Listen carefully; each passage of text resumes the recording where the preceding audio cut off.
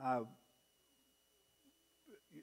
don't always have the privilege or the opportunity to have sermons in a series that you do that's kind of put together for you, and you have to adapt them to yourself and your situation. And after last Sunday, on Monday, when I began to prepare myself, actually Sunday afternoon I went home and began to look at the lesson. I've looked at all of them, but I looked at this lesson, and can I be honest?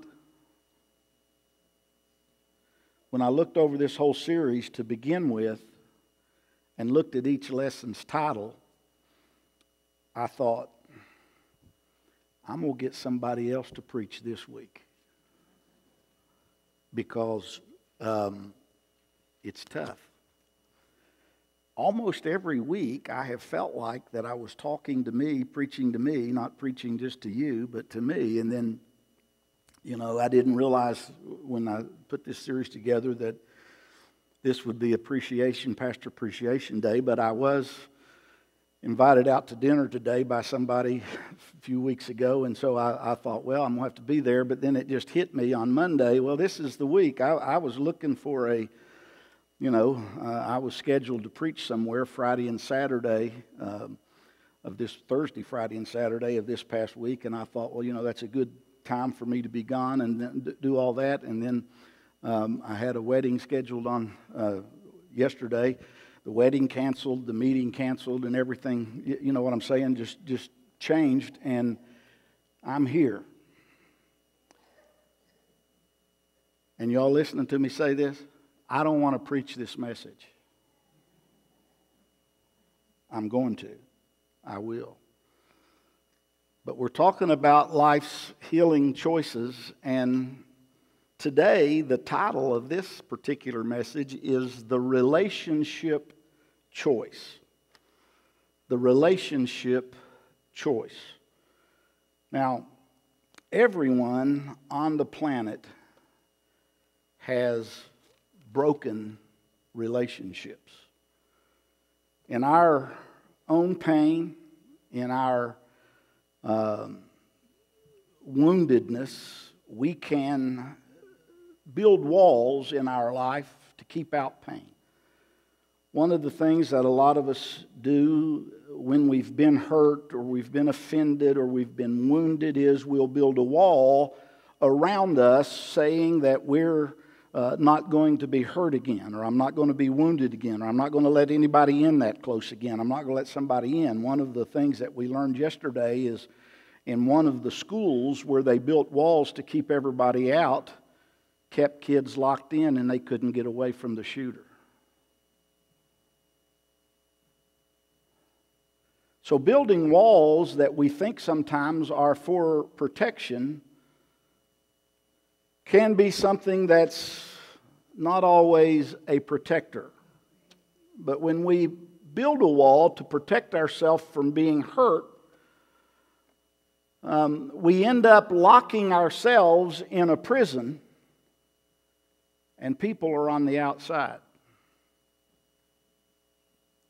Now, when I understand this concept and I understand what I'm talking about today, and I begin to look, and part of the thing is that many of us unintentionally, because we've been hurt, we've been offended, we've gone through things, we've experienced pain in certain ways. Again, we build a wall, and we don't realize one day when we get this wall erected around us that we're in jail, we're in prison, we're locked in, and we can't get out, and nobody can get in to where we are, and our heart becomes a certain way, and it's there. And so these walls exist. And again, we end up sometimes with walls between us and God. We sometimes end up with walls between us and other people. Everybody just say walls. Now, this series is Life's Healing Choices, so we're talking every week about choices. Right choices open up possibilities. Wrong choices can close doors. Making a choice to build a wall around your soul, to build a wall around your heart, to build a wall of protection, you have to understand what happens when you make that choice. And you have to understand what takes place. But today, in talking about the relationship choice, we have two Beatitudes that we're looking at in today's message, and we'll read those from Matthew chapter 5 and verse 7. First of all, it says, "Blessed are the merciful, for they shall obtain..." Blessed are the merciful, for they shall obtain mercy. Now again, if you're not merciful, you probably are not going to obtain mercy. Walls. Matthew 5 and verse 9 is the second beatitude that says, "Blessed are the peacemakers, for they shall be called sons of God." Blessed are the merciful, and blessed are the peacemakers. This word blessed, as we've said, literally means happy. Happy are the merciful because they obtain mercy, and happy are the peacemakers, for they shall be called sons or children of God. Now today I want you and I to have an opportunity to make a choice. In our time together, in the next few moments, and I'll try not to be lengthy, but I want to be clear in what I believe God has to say. And again, I want you to understand, I'm not preaching at anyone, but I know that I will be talking to everyone. I know that I will be saying and addressing things going on in every one of our lives. And so as we have the opportunity today to make a choice in this time that we have together, you will have an opportunity today to evaluate relationships.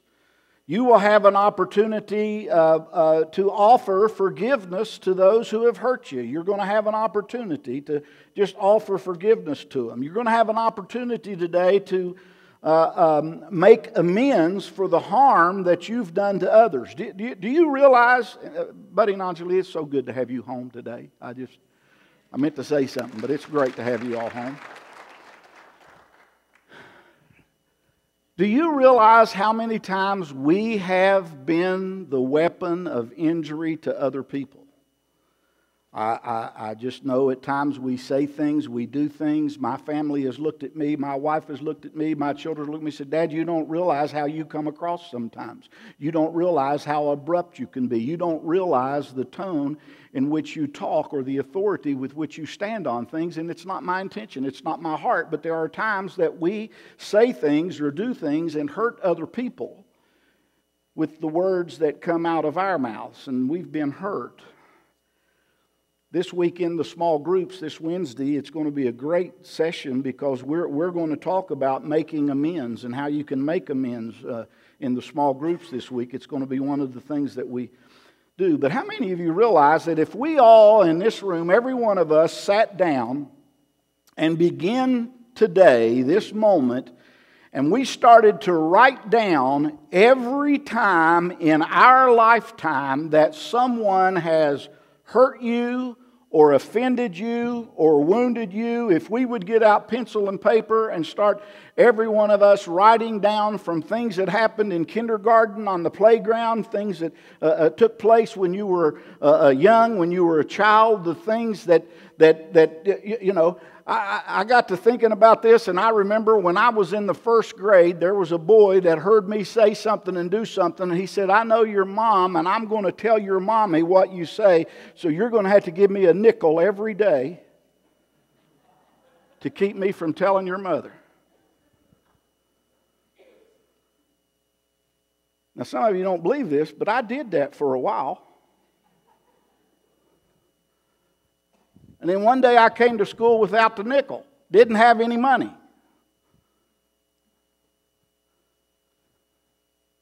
And I decided right then, we got a problem. Well,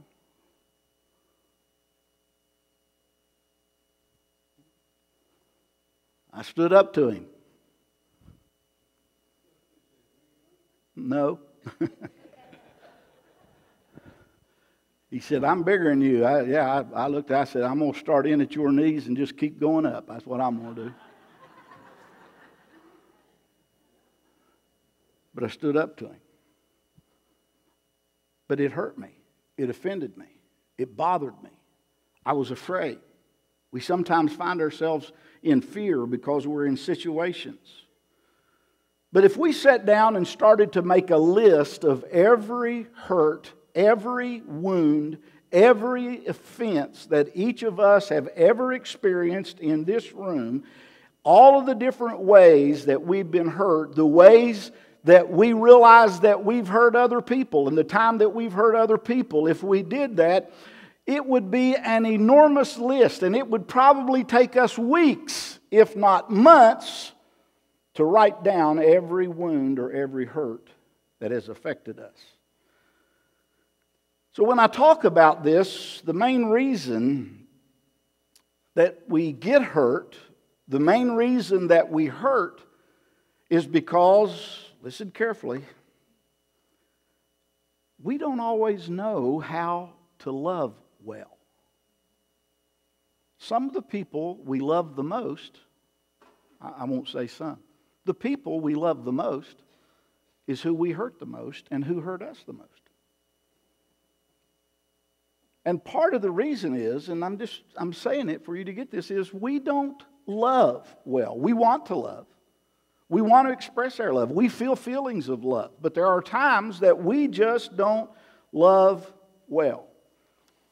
Well, in Matthew, the 18th chapter, Jesus tells a story, a very profound story about forgiveness. I want to just read this to you. We'll put it on the screen, but I want to read the story to you because I want you to hear it carefully, and it'll take me a couple of minutes, but I want you to just follow along.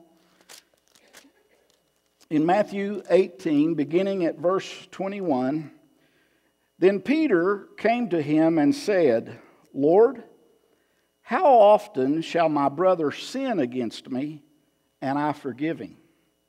Up to 7 times? Jesus said to him, I do not say to you up to 7 times, but up to 70 times 7. I think Peter thought he was being generous when he said 7 times. Therefore, the kingdom of heaven is like a certain king who wanted to settle accounts with his servants. And when he had begun to settle accounts, one was brought to him who owed him 10,000 talents. But as he was not able to pay, his master commanded that he be sold with his wife and children, and that he had, and all that he had, and that payment be made.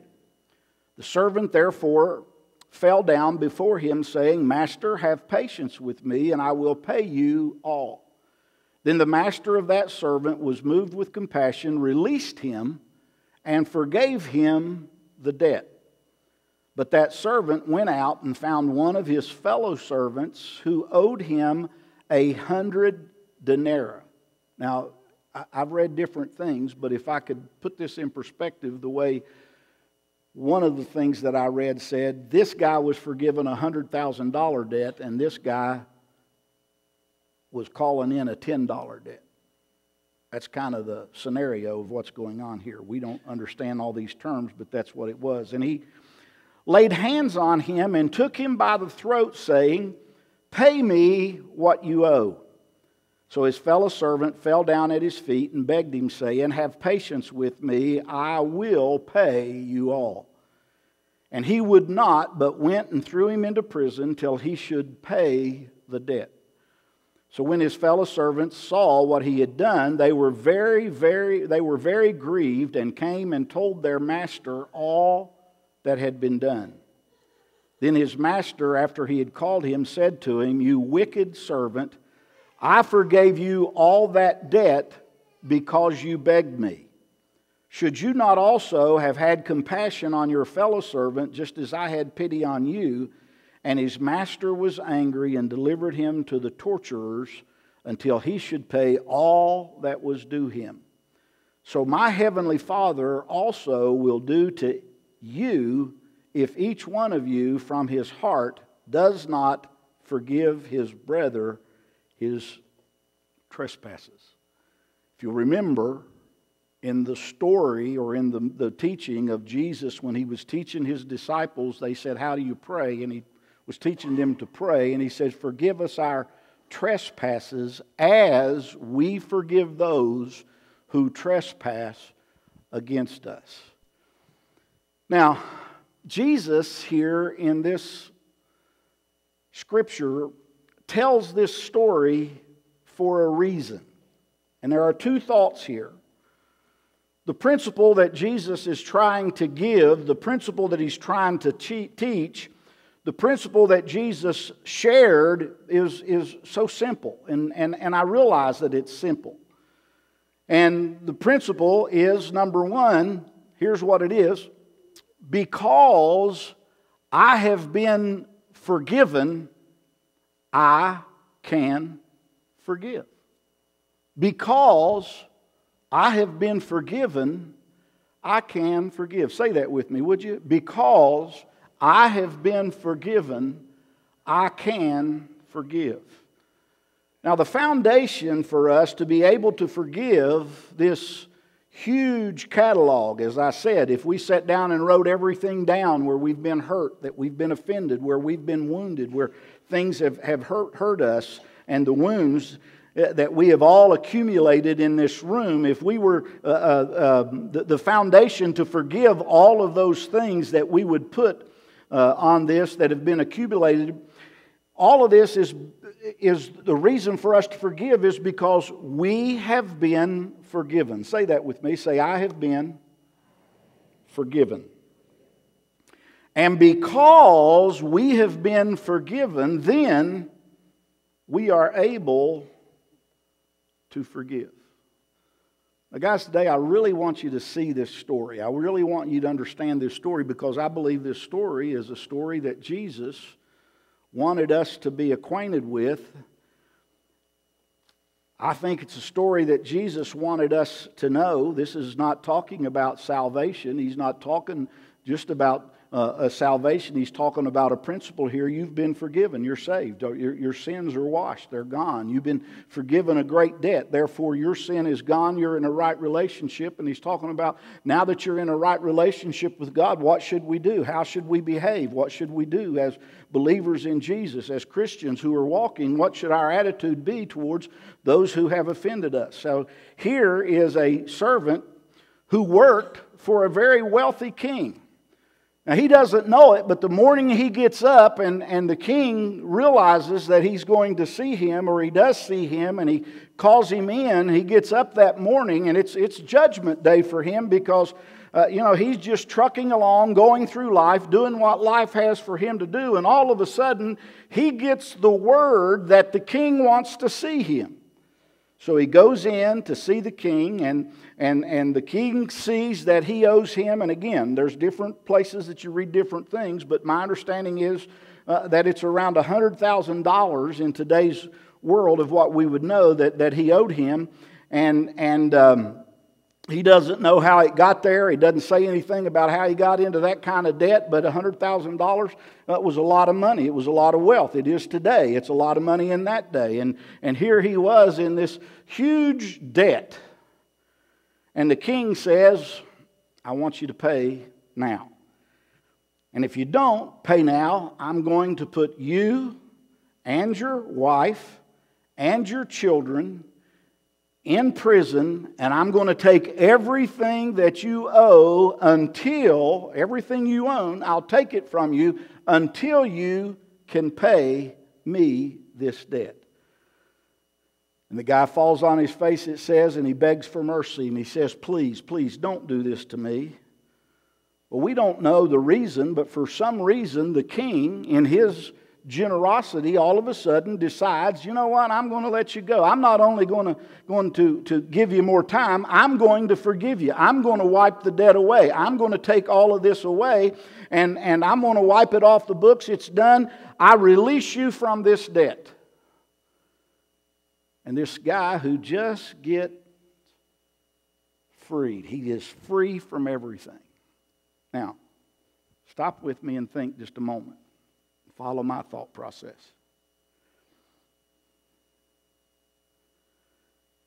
What is the same scenario, when you think about it, this scenario is me and you when we stand before God. We owed a debt we couldn't pay. He paid a debt he didn't owe. Jesus didn't just die for me and you. He died as me and you. He took our place. He paid our debt. You and I owe a debt to the King, to God, that was an unpayable debt. There had to be a sinless sacrifice. None of us could give a sinless sacrifice.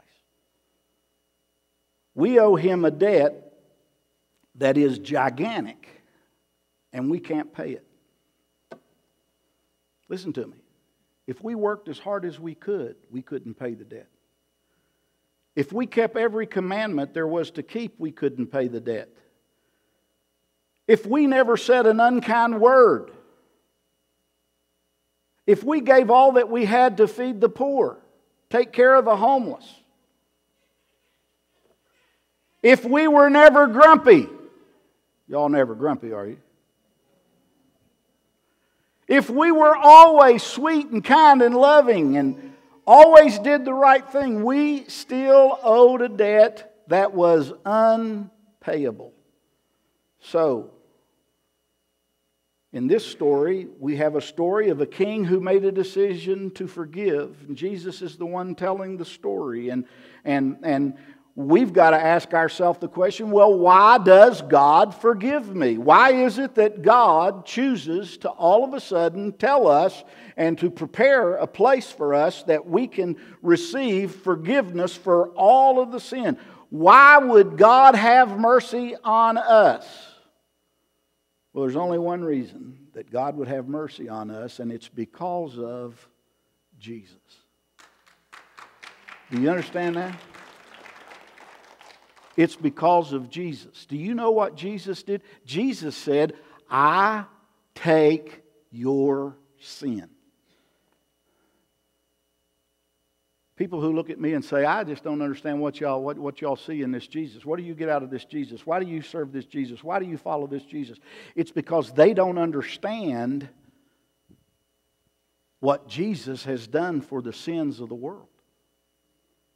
It was because of this Jesus. Now listen to me say this.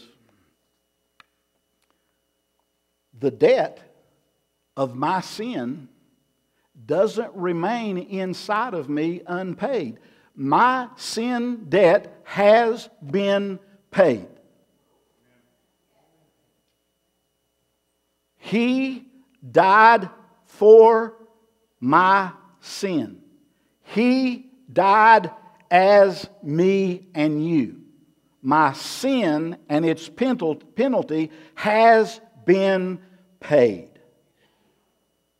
I can't add anything to what He has done. Now watch.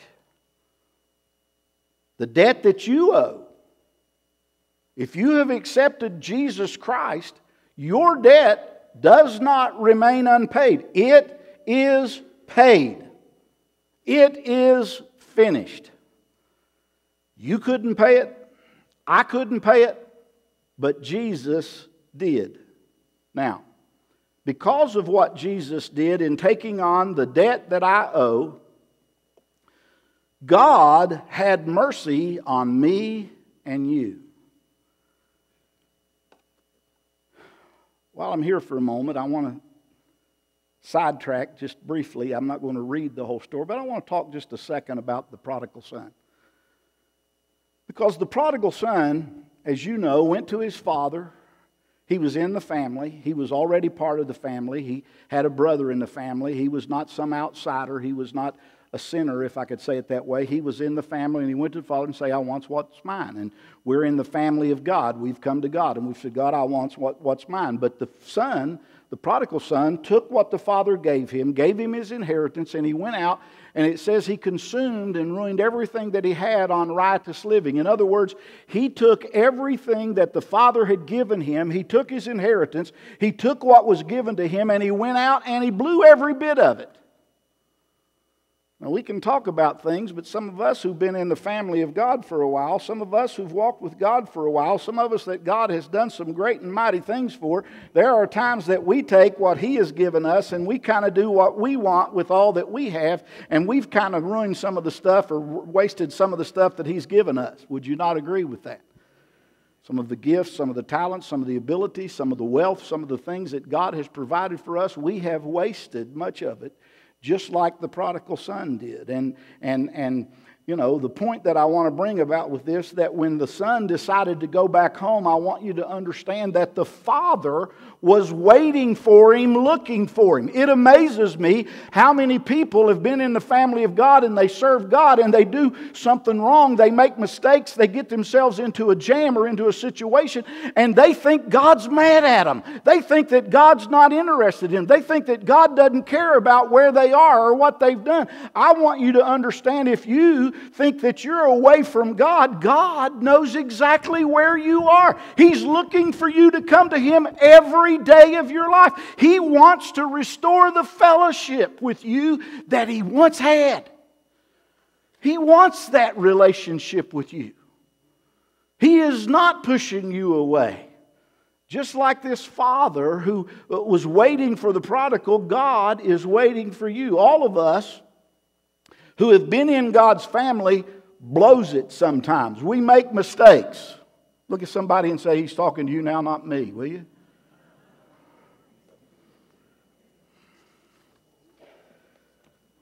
We all make mistakes, but listen to me. Our Heavenly Father is waiting patiently and eagerly, scanning the horizon for some sight of His child. God is not like some parents. I know a lot of parents who have an attitude, how dare you come back to me? Don't you know you've broken my heart? Don't you know what you've done? You have trashed everything that we hold dear. You don't understand that you have held us to ridicule in the community. You have behaved in a manner that is unacceptable. We as human beings at times find ourselves in a position with our own children that we don't like their behavior, we don't like what they do, we don't like how they behave, but we can't take an attitude of a human being. We've got to have the heart of God, where we keep our heart in a position where we say, you are always welcome in this home. We've got to have that kind of an attitude. Listen to me, your children have not brought more shame to your name than you have brought to God's name in some of your behaviors.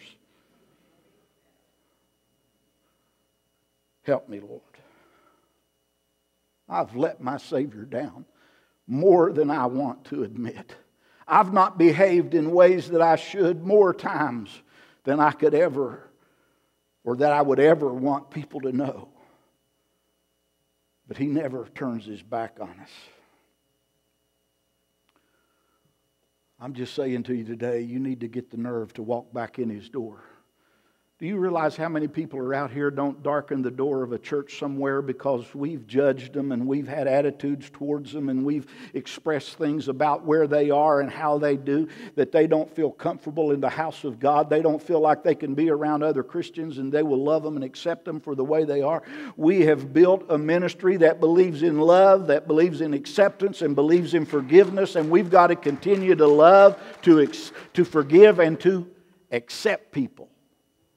We have to do that, guys. It's what God has called and equipped this body to do. But because we have these feelings and these attitudes, sometimes we think that's how God feels about us, because we get embarrassed, because we don't like the behaviors of some of those around us. We as earthly parents get this attitude. Now, These two Bible stories that I'm talking about here, one with the king who has forgiven his servant, the other story of the prodigal son, a king who sees the debt, it's enormous, he wipes it away, and a father who sees his child waste what he has given him, but he waits for him with open arms. Ask yourself this question today. Why does God treat us with such kindness?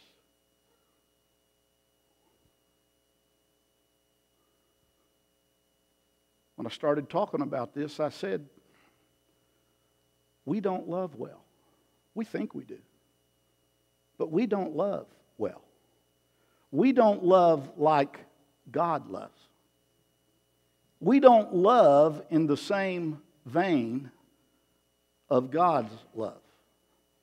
You know, in Psalm 103 and verse 1, it says, "Bless the Lord, O my soul, and all that is within me, bless His holy name." Bless the Lord, O my soul.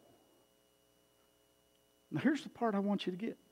And all that is within me. Look at me. Do you know how every one of us have some caves on the inside of our souls that are full of garbage? When we say, "Bless the Lord, O my soul," and all, I heard a preacher yesterday said he studied Greek for 5 years, and he said, "I want you to understand that the Greek word all, in the Greek, it means all. Not just what you think it means all. Bless the Lord, O my soul, and all that is within me. All that is in my innermost being." I believe that some of us have layers and layers and layers deep within our soul where there's some junk. You know, it amazes me. I'm talking about your mind, your will. It amazes me how I can have heard something way back in the resources of my life, back even before I began walking with the Lord, and all of a sudden something will happen in a situation and some old dirty, some old filthy, some old ugly thing will pop into my mind that I've experienced, and before I know it, I've said something or done something I shouldn't have. Oh, I'm sure that's none of you. Junk, garbage. In our soul, in those caves, in those deep parts of our innermost being, there is some pathetic and awful things. We have some stuff in there. We've got some stuff in there that we keep hidden from each other. Has anybody ever hurt you and you think you're going to get even? And you think of things, of what you could do, and how could you do it, and nobody know it? Hello? Now, Pastor, you're not talking about any of us. Yeah, I am. It's people you love. People you're married to. I can't tell you the times I've been upset at Sheila. I can remember especially when the kids were little. It's like, I ain't taking this no more. I am leaving. And then I'd stop and I'd think, wait a minute. I ain't leaving the kids. I can leave you. I ain't leaving these kids. Wonder how I could make her the bad person.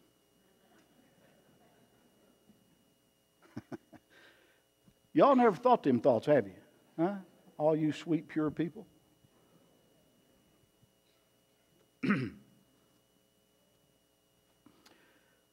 Listen to me say this. Very few of you really know the depth of the ugliness in somebody sitting around you right now.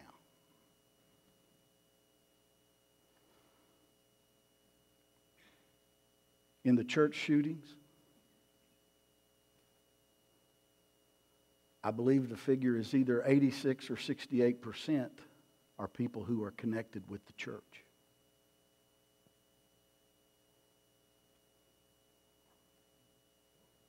It's not always some outsider weirdo you got to worry about. The percentage of those whose family was going through a divorce and somebody from one of the people involved in the divorce comes to a church and does things, it's enormous. The percentages it's unbelievable. What you see, what you hear. Very few of us realize the ugliness that we have in our souls. But here's what I want you to see today. God sees it all. God knows it all. And He still loves you. Just the way you are. Help me. Aren't you glad that He sees what's in our hearts and doesn't run from us, but He opens His arms to us?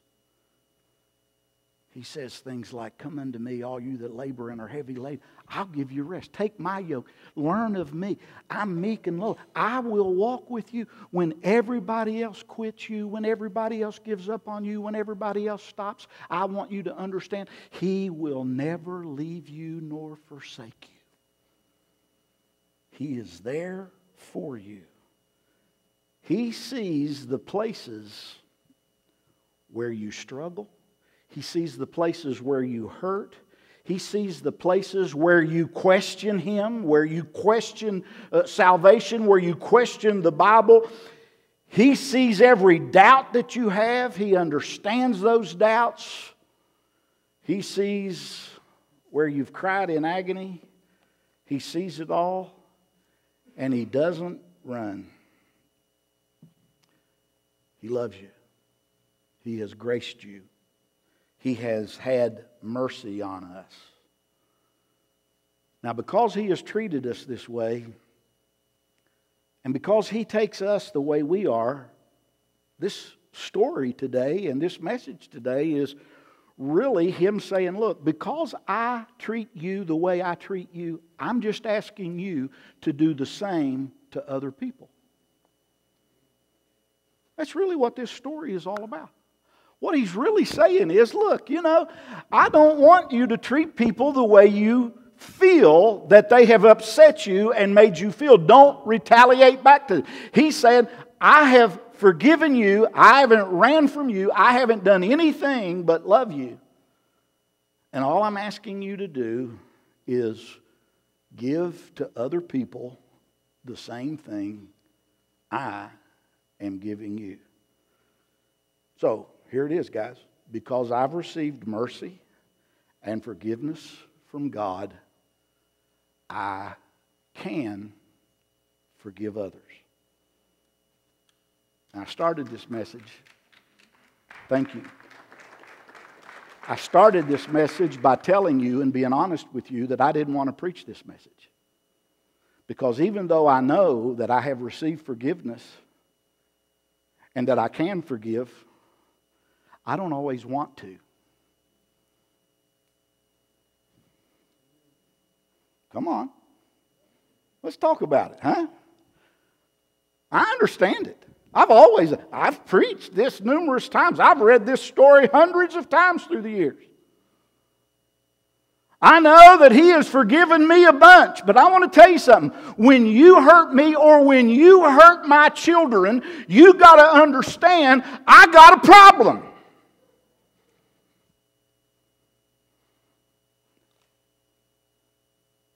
When somebody hurts one of you, as my church, I was somewhere the other day and somebody was talking about somebody that goes to this church. And they were just giving them down the road.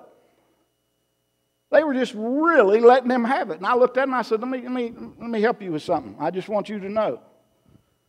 They go to Rhema Christian Center and I'm their pastor. Well, that just provoked them worse. Well, I don't give a blah, blah, blah, blah. That's what they are. That's how they are. I says, well, I don't give a blah, blah, blah, and I never used any words. I just went blah, blah, blah, because they went blah, blah back, and the preacher can't go blah, blah, blah.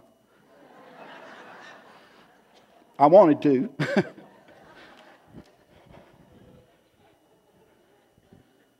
said, but I want you to know, I love them, God loves them, and they are forgiven. You need the same forgiveness. Well, I don't want to forgive them. And I said, I understand that. And that's why I can stand in front of you today and I can look at you and say, God has forgiven me of so much and I want every bit of His forgiveness that I can get. I need His forgiveness in so many ways, so many times. I need it. But I don't always want to give to other people the same thing He gives me. Is that clear? That ought to help some of you, because if you're honest and not being religious, oh, I'm never that way, Pastor. I'm always sweet and kind. I'm always forgiving of others. Because I've received mercy, because I've received forgiveness, because I've gotten all of these things from God, I can forgive others. Say that with me. Say, I can forgive others. It's real simple. It's A plus B equals C. God forgives me, I forgive you. Simple. It ain't that simple. If it was that simple, we would all do it. We don't.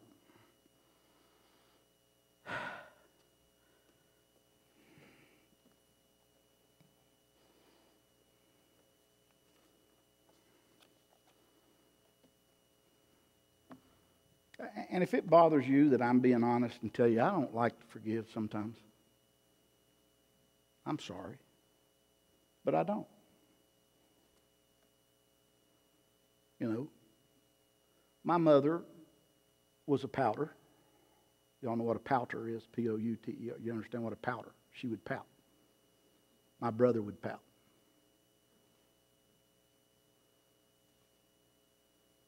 I don't ever pout.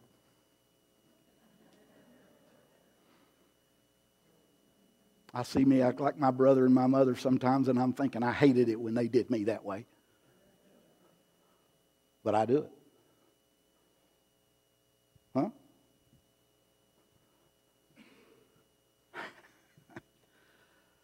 Huh?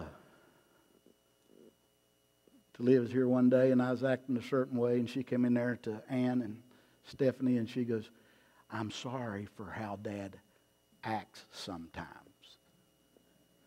And Ann said, well, honey, he can pout if he wants to. He has feelings just like us. Thank you, Ann.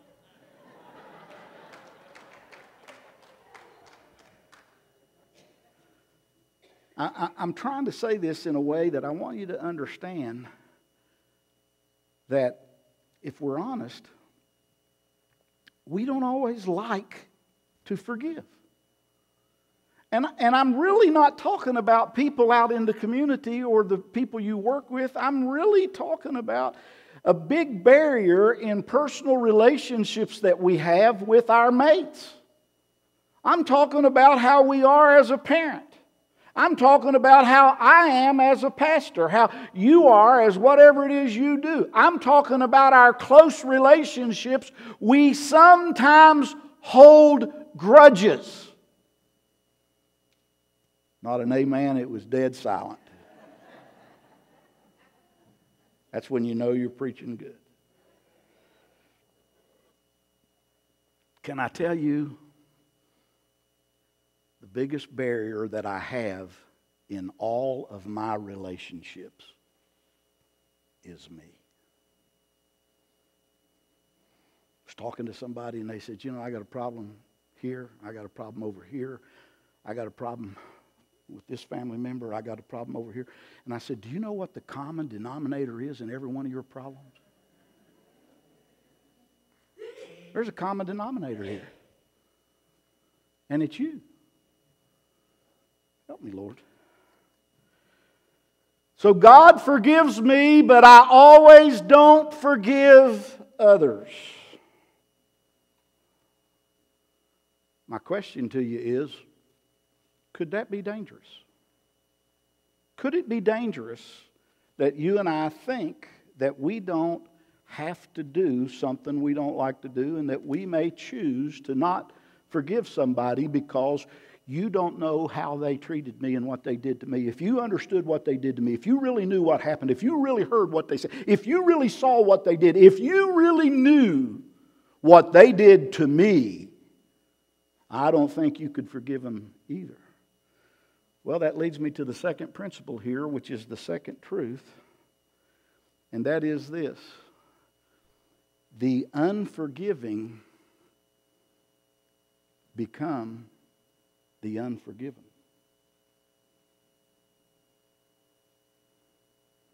The unforgiving become the unforgiven. Now, let me just picture this story again. Let's go back to the king and the servant, the very first story I read. The servant receives forgiveness from the king. He leaves the king's chamber. He's happy. He's excited. He's thrilled. He is so glad because the king has forgiven him, again, a $100,000 debt. His debt has been forgiven. He's a happy man. He's a wonderful, excited person at this moment. His family is free. His wife and kids aren't going to prison. But as he steps down the road and he walks down the road, he sees a guy that he remembers owes him $10. Now think about this for a moment. He goes up to the guy and says, "Pay me now." The guy says, "Please, I owe you. I understand I owe you. I know that I owe you, but please, the same response that he had given the king just a few moments before, asking the king to forgive him, he pleads with him and he says, "Pay now or go to prison." But the guy did not forgive. He puts the guy in prison. And my question is, can you see any of us here? Can you see the fact that any of us behave the same way this servant behaved? You see, when it comes to my sin, my weakness, my failure, and the way that I've harmed people in my life, or the way I've treated people in my life, I want mercy. I can't tell you the times I've had to go to people I love, to people in this church, and I've had to say, "You know what? I'm sorry. I said something I shouldn't have said. I behaved in a way that wasn't right. I did something I should not have done. I ask you to forgive me." I've said things to my children I've had to ask for forgiveness. All of us have been there. And here this guy, here's this ungrateful servant, the king. You know, if you could understand, here's how we feel. You hurt me, you need to pay. Do you know what you did to me? You wounded me. You need to pay for what you did. I'm angry and I deserve to be angry. Do you understand? I deserve to be angry. You did me wrong. I'm going to make you pay for it.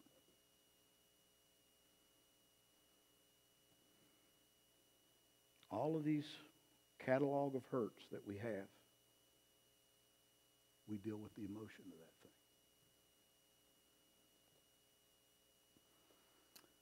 So the Bible says that this guy threw him into the prison, and when the king got word of it, because of how he had behaved, because what he had done, he called him back to him, and he threw him into prison, which was called to the tormentors. The word that's used there is tormentors. Now, guys, listen to me. What I believe he's saying is, if you don't forgive, you're building a wall around your heart that puts you into prison yourself. God didn't put you there. You build a wall where nobody can get in. And the problem with nobody getting in, then when you don't feel love, when you don't receive love, when you don't have love, when people quit loving you, it's because you put a wall up where nobody can get in to express the love they want to get, because you are protecting yourself from that love. And all of a sudden you realize, I'm not going to be hurt again, so I'm in a prison to my own emotions, my own feelings. If you hold on to resentment, if you hold on to bitterness, if you hold on to unforgiveness, you will build a wall around your heart, and it'll become an emotional prison. Now, quickly, what I want to do is I want to show you that what I'm teaching is not just one isolated story from Scripture. Okay, let me just show you this. In Matthew 5, verse 7, which was our verse, it tells us, "Blessed are the merciful, for they shall obtain mercy." Next verse. Matthew 8 or 6:14 says, "For if you forgive men their trespasses, your heavenly Father will also forgive you." Chapter 11. "But if you do not forgive their trespasses, neither will your Father forgive them." Sorry. At that time, Jesus answered and said, "I thank you, Father, Lord of heaven and earth, that you have hidden these things from the wise and prudent and have revealed them to babes." It's obvious that was the wrong one. Luke, that I put the wrong one down. "Judge not, and you shall not be judged. Condemn not, and you will not be condemned. Forgive, and you will be forgiven." The last one, James 2:13. "For judgment is without mercy to the one who has shown no mercy. Mercy triumphs over judgment." Listen to me say this.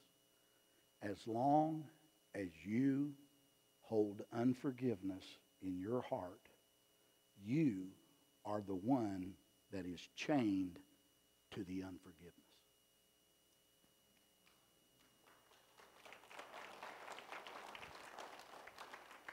You think you're harming the other person when you are the one who's chained to the unforgiveness.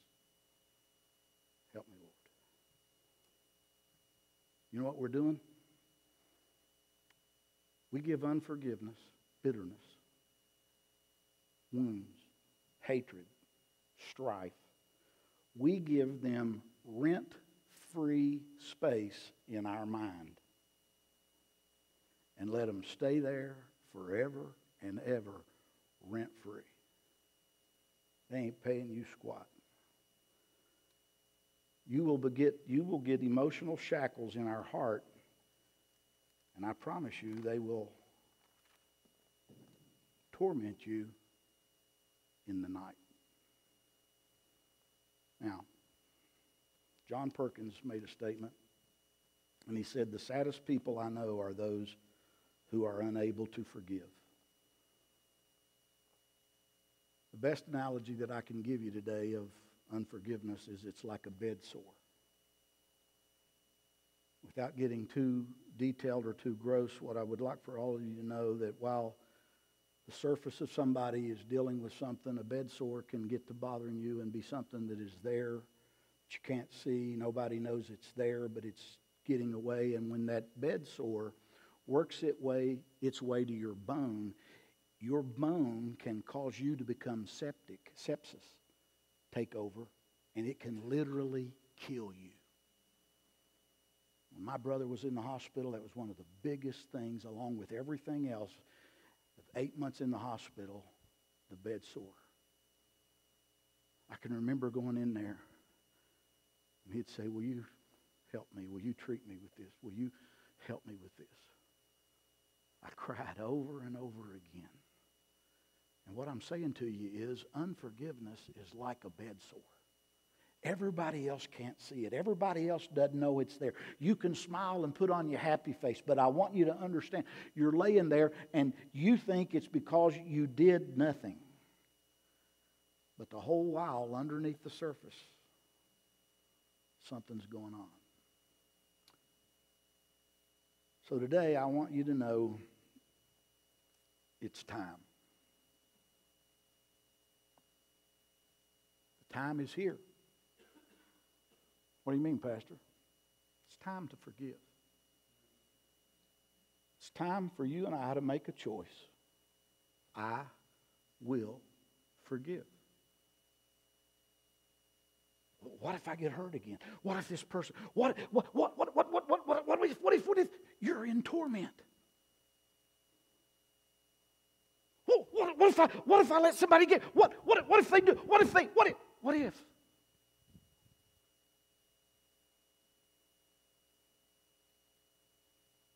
You're in torment. You're carrying something. I've done it. Somebody's got to be in charge of this thing, and somebody's got to hold it against them. His name's the devil. If you want to be on his side. He's not in God's family. He's not in God's kingdom.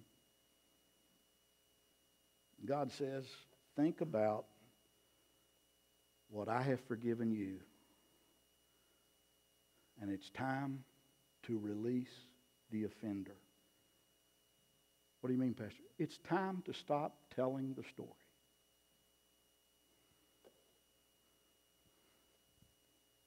I was telling my story the other day.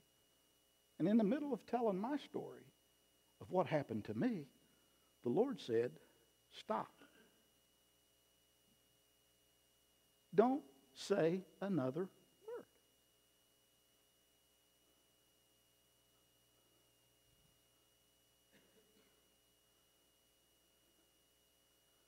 And today, I know it's time for you and me to let it go. You know what they did to me? See, you're not here today by an accident. God knew today was the message, and as I've already said, I really, Jason, I thought you could do a much better job than I could at this. Sam, I knew that you could get up and talk all about this because you just forgive everybody of everything. There's so many of you could get up and talk about what I'm talking about today. You should have preached this sermon, Ryan. Forgiveness. It's time to forgive. Now, C.S. Lewis made the statement, and he said, to be a Christian means to forgive the inexcusable because God has forgiven the inexcusable in you. So, how do we forgive? What do we do? How do we do this? Well, there's all kinds of ways we can do it, and I don't have a pet answer. I don't have a simple thing. But the first thing you've got to do is you've got to understand that whatever it is you're holding against somebody else, you need to nail it to the cross. I want you to understand that what Jesus did on the cross for you, he did for them. He took their sin to the cross just like he took your sin to the cross. And you can't pick and choose which ones you're going to hold onto and which one he didn't pay for. And because he's paid for every sin that everyone has ever committed and he's done it, he's saying, because I've done it for you, I want you to do it. I'm not saying it's easy, and I'm not saying you want to do it. But I'm saying if we talk to the Lord, we can do it.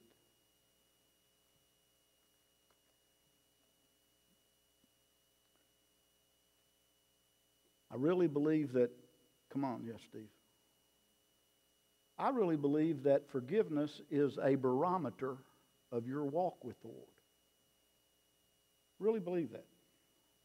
You know, we think going to church, going to meetings, going to paying our tithes, helping the poor, giving to things, doing all these, we think that's a barometer of how much we do for God, when all of those things are great indicators. But if you can't forgive like He forgave, how can you be like Him? Peacemakers are sons of God, daughters of God, children of God. Those who come to make peace. We are not here to hold people accountable. Let me help you with something. The person who offended you don't deserve your forgiveness. But neither do you deserve God's forgiveness. They don't deserve it. You don't give it to them. Forgiveness is not about deserving it. It's about you choosing to be like God and give Him. So, if you really want to know how deep your walk with God is, I want to know how quickly, how easily, and how completely you forgive. Don't start telling me what you've done. Don't start telling me what you've accomplished. How much can you be like Him? An unforgiving Christian is an oxymoron. How can you receive His forgiveness and not give His forgiveness when you've heard what He said? So, stand with me right now, would you please? Thank you, Charlotte. Thank you. As I've already said,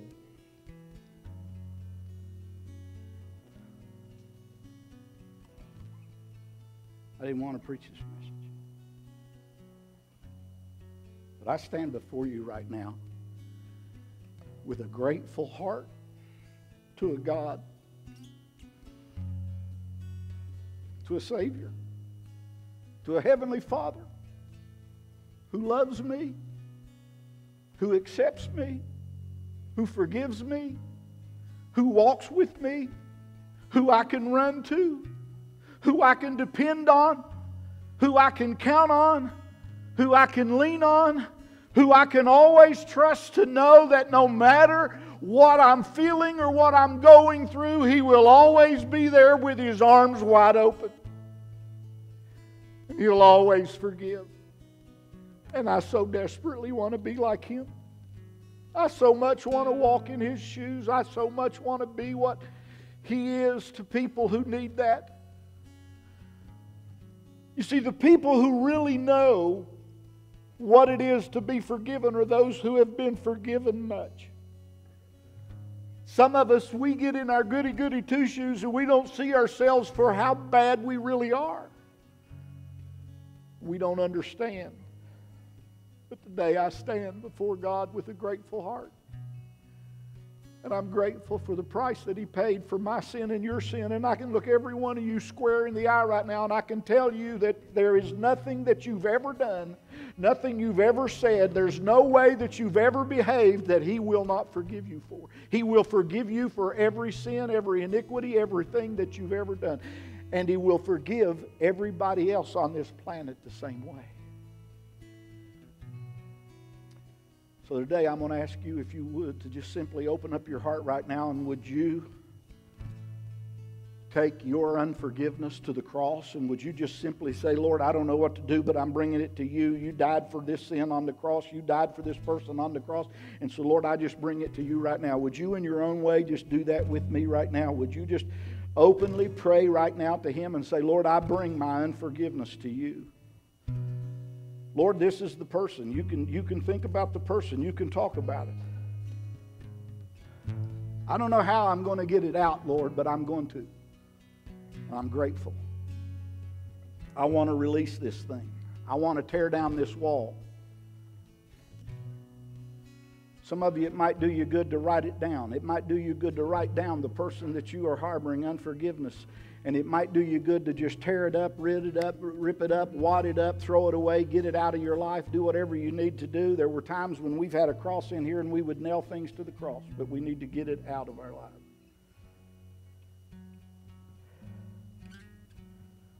And some of you, here's what you need to say. You just need to say, Jesus, I don't even know what all of this means, but I'm tired of running. I'm coming.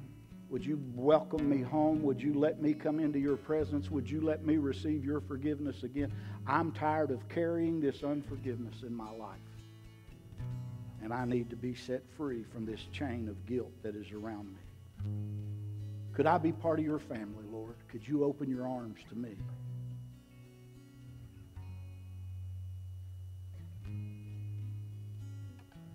Lord, I just thank you for this body today.